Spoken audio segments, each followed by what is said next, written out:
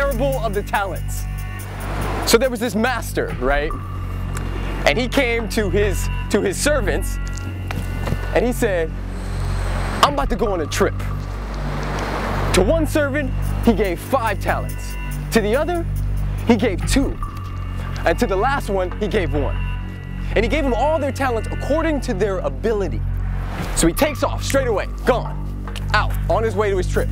The servant that got 5 talents took his talents straight away, wheeled and dealed, traded, did all he could do, and got 5 more. Then the servant who got 2 talents took his talents, wheeled and dealed, traded, and he got 2 more. But the servant who got 1 talent, that servant was afraid, and he hid his talent in the ground. She hid her talent in the ground. So the master comes back and he says, all right, y'all, I'm back. What's the deal? What you do with your talents? What it do? And the dude with 5 goes, Lord, you gave me 5 talents. I wheeled and dealed, I traded, I did my thing, and I got 5 more.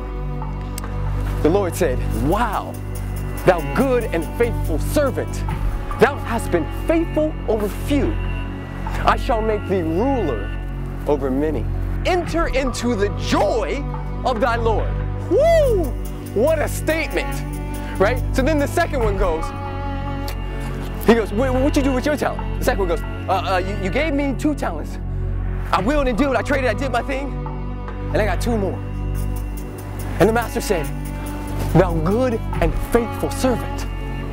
Thou hast been faithful over few things. I shall make thee ruler over many. Enter into the joy of thy Lord. And then he goes to the last servant and he says, what's the deal? He said, Lord, I knew that you were a wicked God and that you reaped where you didn't sow. So I took my talent and I hid it because I was scared.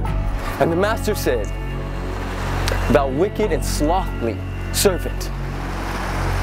You mean to tell me I gave you the 1 talent and you hid it? You didn't even trade it in. You didn't even put it in a bank for interest. You just hid it?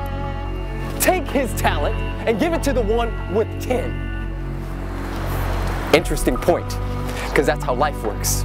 You see, it's not about where you start. It's about use. It's about whether you use what you got.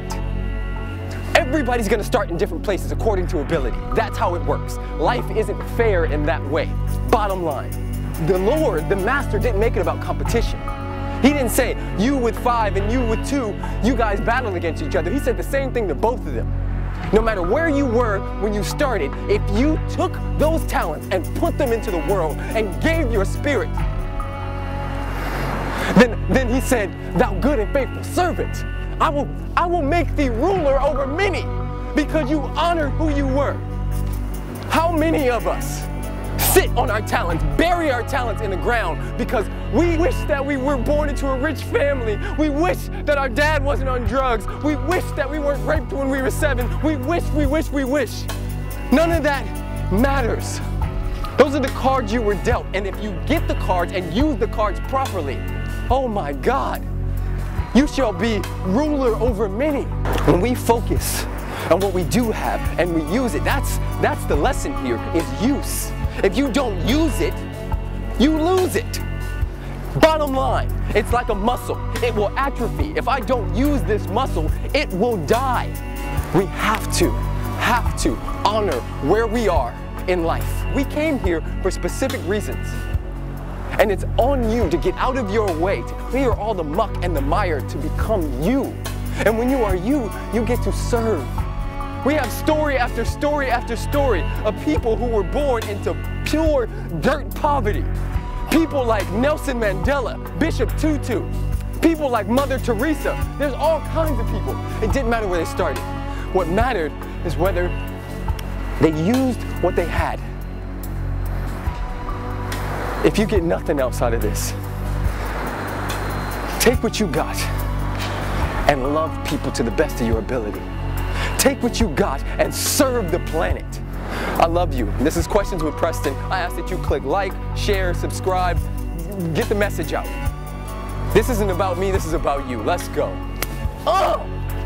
Talents! We got talents! I'm wearing 2 different shoes in this joint. You know what I'm saying? I was about to walk that way, but it's too much water and it's slippery. All